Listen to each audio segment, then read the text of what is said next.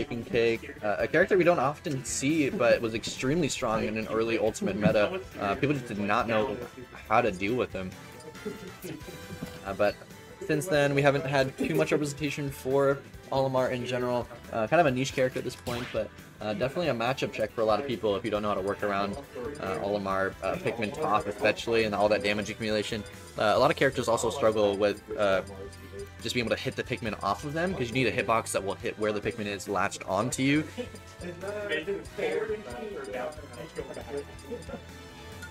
Yeah, no, you can buy it if you bounce off it, you can, like, you know, catch them with a finish up. I think that's pretty back up. It's just like, they have to be at that percent to get hit back. It's like percent. Also, it's like, you have to like react to them like missing. And that's what because they pack each other. Double intention, yeah. Yeah.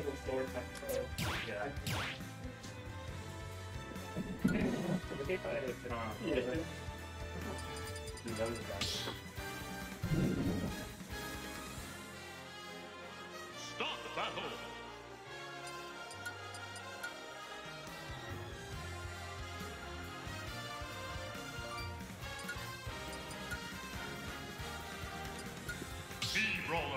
But we will see the forward me Brawler coming out to play again. This should be a pretty interesting matchup-wise when it comes to damage, because if me Brawler gets in, they can get a pretty...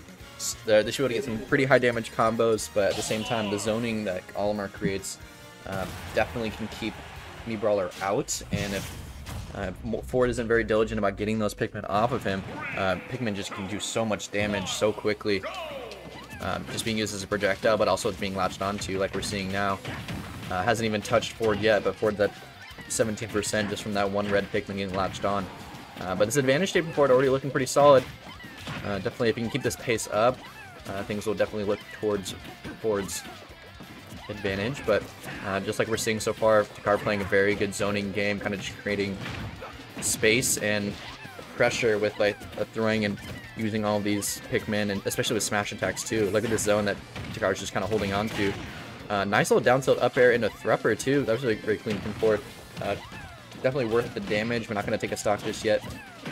I did have to remind myself earlier today as to what Olimar's weight is. It's weird in weird zoning characters like this. I have to remind myself, like, wait, Olimar's actually pretty light. Like, oh geez, hard call with the up smash too.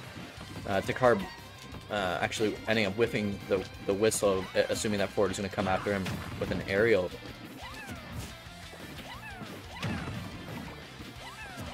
But the zone at this point, yes, Olimar is as light as Sephiroth, but I always had to think about that in reverse, because I'm always like, wait, Sephiroth is as light as Olimar? Like, what?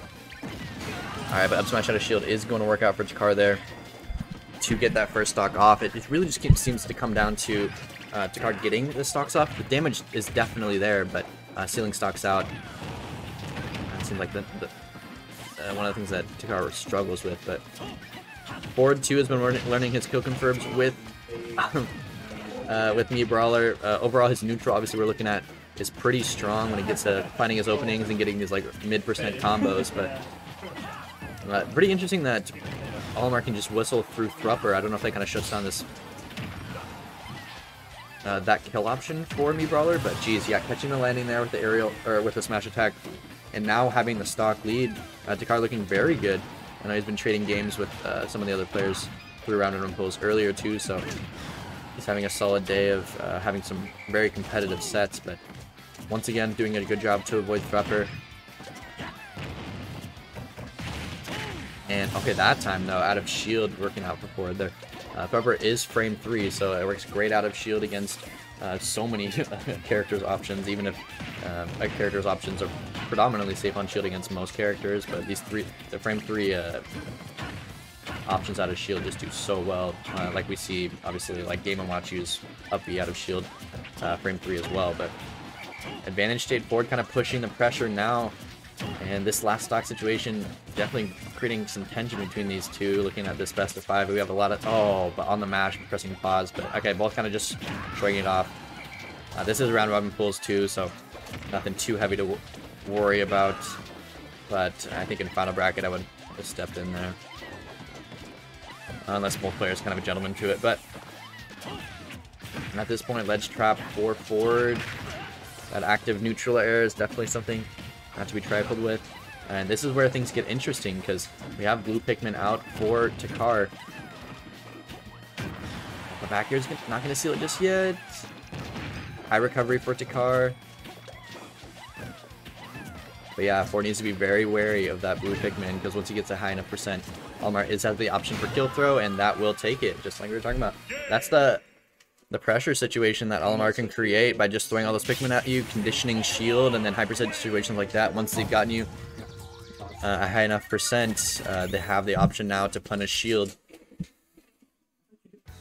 Yeah, I thought we had pause turned off. Can you guys go back to the rule set and go to tourney? No, yeah, I'm turning off.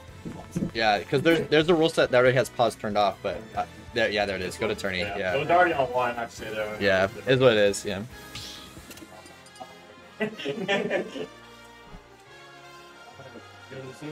Yeah.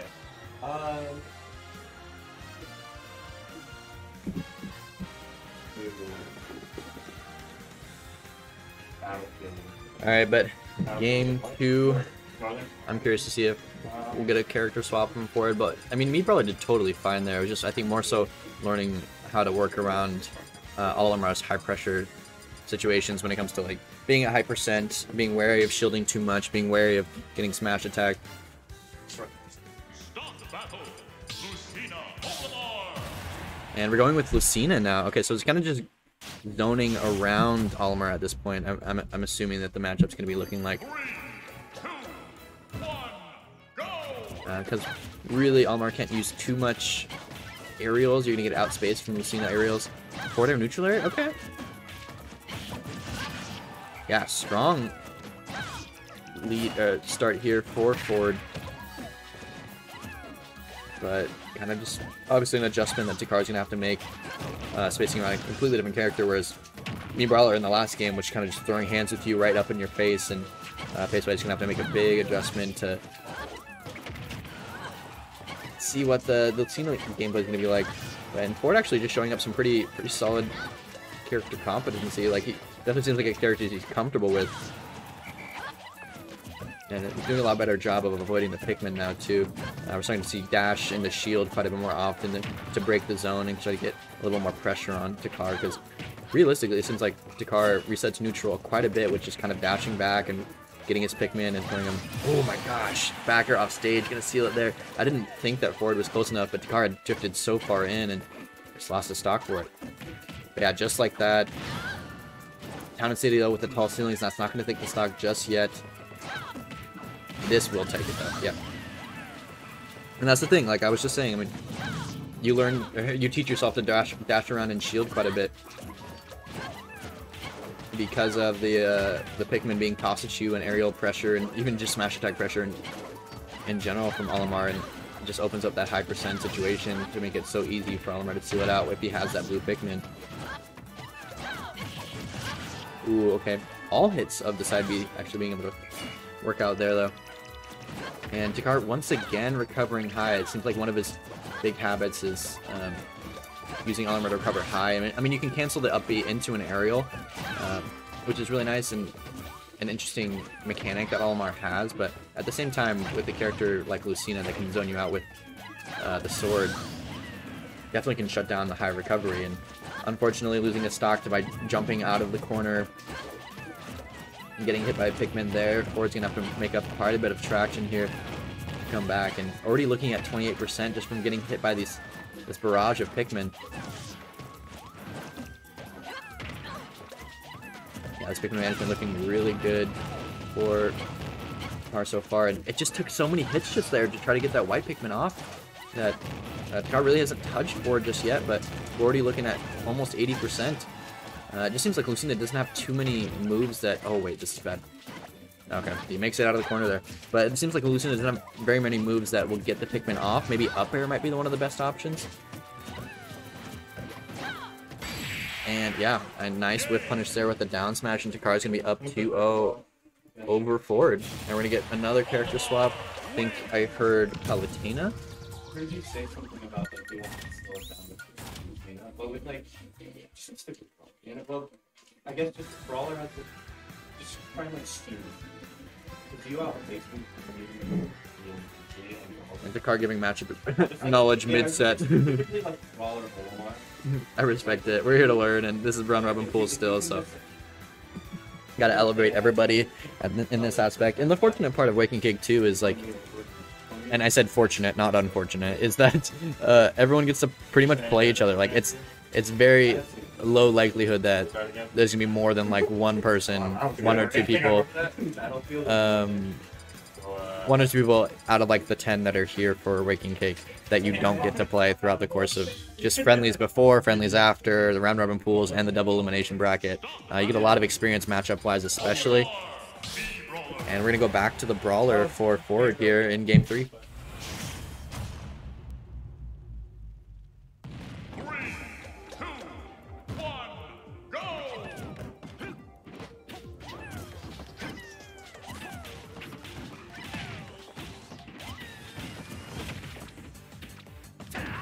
Alright, well, into game 3, and we'll see if Ford takes the advice of Tekhar mid-set, coaching him as to how to beat the Olimar matchup when it comes to just telling Ford, hey, like, stick to Brawler and just try to steamroll me, because the advantage that Ford has been pressing in general has been looking really good, and I mean, Tekhar in general looks to dash back and reset neutral so we can continue sending those Pikmin at you, and that's pretty much how he plays the neutral. Kind of create that kind of distance zone. Looks like the camera's geeking out a little bit. I'll have to fix that in a second, but now we're looking at a stock advantage state here, and I mean, I definitely respect it. Oh, wow. Yeah, down tilt forward air, catching the grab. Oh, yeah, miss input maybe? I'm not exactly sure, but kind of a weird flub there, unfortunately, for forward, and they're looking strong, though. He pulled that thing out.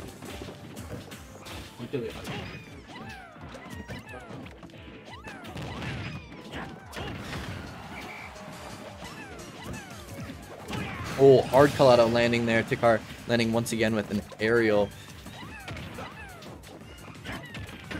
Okay, landing neutral air. Oh, whistles through it though. That, if Tekhar's dialed in to use that whistle to get out of those combos, it can definitely shut down some of the bigger like openings that we see from Brawler. Okay, down. Okay. Yeah, good shielding from forward so far. We're not seeing too many grabs from Tekhar right now, but I'm sure it's something he starts to vary in there. And oh, just a dash forward smash to catch the neutral get up. And things not looking too far behind for Tekhar to try to seal this up for a 3-0, but yeah, there it is, the grab once again.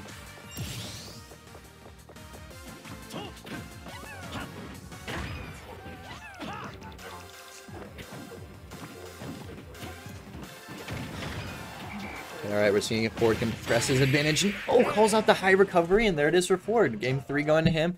2-1 advantage for Tekhar still, but the Brawler looking a lot better than Game 1. Brawler versus Tekhar having sealed it out. And it looks like Hydro saying in chat that Tekhar has the Brawler experience from playing against him before, I guess, but yeah, Brawler is kind of just sprouting here and there for some reason in the Western Washington scene. I don't know if we get to blame FTP for that or ESAM at this point, but definitely showing up quite a bit more often. I think I've heard or seen of like 4 or 5 Brawlers now that I've never heard of in like the last like 2 months or something now. So I mean, the character is definitely growing.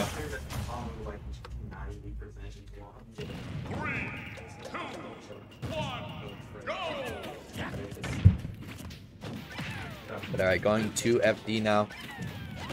Which ground game wise is pretty strong for Tekhar being able to dash back, control the ground by just throwing out those Pikmin. There's not much space to escape to except for backwards. Neither of you have been on stream, right? You're on the you've been on once. You'll play on stream after this. Yeah. I'll look through this. Awesome.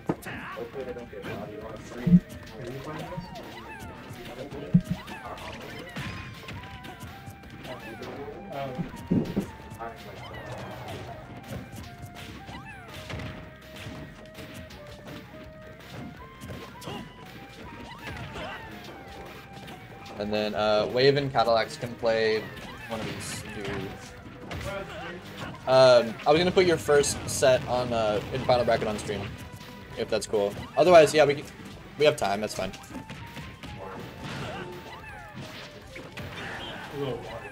Yeah, exactly. Yeah, we are nearing the end of round robin pools, so fortunately we have. Wait a minute, I'm just trying to see this advantage stated. Will Ford be able to seal out a stock even here? I mean, Olimar is light. Okay, but yeah, once again, Tekhar being able to pull out kind of an aggressive option from either throwing a Pikmin or using an aerial out of the corner has been kind of his safe haven. It doesn't get punished too often, but like we're seeing there, calling out an aerial, that high recovery, and Ford's starting to adapt to it quite a bit. Rapid Jab's going to do a little bit of damage here, and just this whole ledge pressure I think has gone from 70 to losing the stock, and yeah, Tekhar getting a little bit frustrated here on FD, which I think is one of the stronger Olimar matchups, but or one of the stronger stages, and just not able to see the stock out. And Ford just doing such a good job of avoiding Olimar's kill options. It seems like really it's kind of come down to kind of the whiff smash attacks or getting the grabs here, like Tekhar. It's so proficiently done, essentially. Like once he's at a high percent, he kind of just scours for those shielding situations and can get those grabs out. Alright, landing back air though, and Ford looking good, holding a full stock lead and having Olimar at 80% off stage 2 ledge trap situation. Okay, rising neutral air is going to send him right to the other side of the stage, and we're back to ledge trapping essentially. Yeah, no hard call out there. Olimar's light though, so I think a couple kill options from Brawler could seal it out. Yeah, just like we're seeing here, Ford trying to seal it out with an up smash. But yeah, Ford I think just kind of having learned the Olimar zone, and has been avoiding the kill options very well. And yeah, Grupper on catching landing, and that'll bring it to a game 5 situation. It's gonna be the second time. No. Cool. Hello. And Cadillac's gonna join me on commentary once again. Oh, Hermes is PT? Yeah. How did the Ditto go? He beat me in the first 2 Ditto games, and I switched to Wario and won the next thing. Oh, okay. So, but that's like, he was playing really well. Yeah, he was rolling in the PT Ditto. Oh, okay. Yeah, Hermes' advantage state is very solid. Like, he's just very quick to react and knows his options, but... He's quick to react, and he's very good at, like, not committing early. Like, I can't get him to commit early by, like, pretending like I'm gonna do something. Like fainting at something? Yeah. I see what you're saying. Like, if he's underneath, like, a sword, he just keeps his feet until he gets a good, like, the best chance, instead of just the first chance. Oh, I see. Yeah, that does make sense. Really good. Alright, so game 5 situation. Ford's new Brawler working out for him once again. And Tekhar, having mentioned earlier, a little bit worried that this is going to be the second time he gets reverse 3-0'd on the Waking Cake stream. But again, this is a round robin pool, so nothing. And losing on stream is good. Yeah, exactly. Yeah, absolutely. Nice long set like this to be able to look back on. I want it where I can go back and watch it. Because if it's not where I can watch it, I just really felt me wanting to go watch it.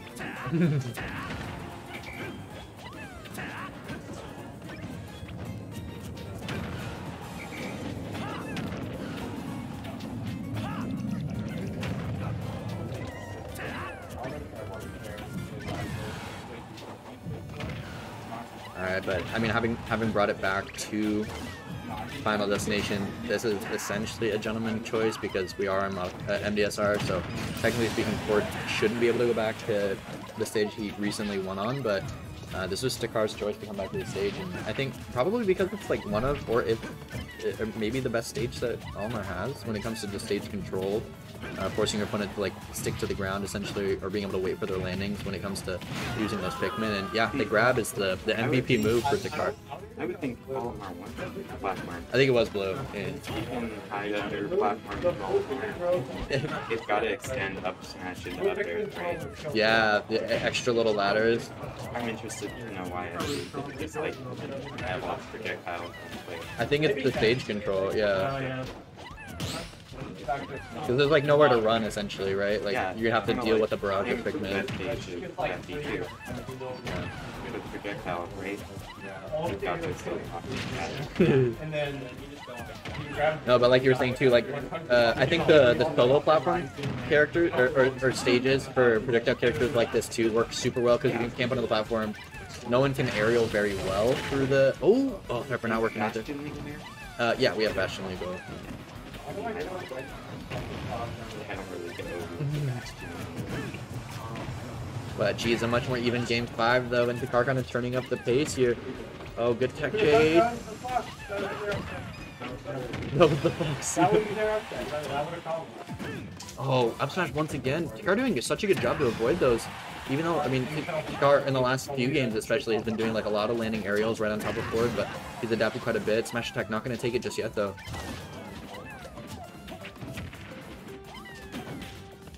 Okay, yeah, that back air is going to finally see it out, but we're at that like concerning percent for forward. Going to get trapped into shield when it comes to either you take some more damage from Pikmin, or you shield and get grabbed by that blue Pikmin that we see is lined up here. Oh, gets claimed with the suplex though. Oh. Yeah, rising there with Brawler. Not really. Geez, huge advantage state here in game 5. But I mean, Ford does have a stock to deal with, or to work with, so no wonder he's kind of pushing hard advantage now, even with that hard call out with Trupper. And yeah, Nair into back air, and Ford's gonna seal it out there in a game 5 situation. We are nearing the end of our round robin pools. We'll have 2 more sets on stream, I believe, and a little bit of a watch party because some other players have finished out their sets already. Oops. one more. Yeah, you'll play against Wave after the next stream on next set on stream. Yeah, wave request. Yeah, yeah. I'll have you and Chips play off stream. Actually, we're gonna reset the rest of the way. Just so Gato can feel like he's here. Yeah, I'll play Samus for him. I'll even make my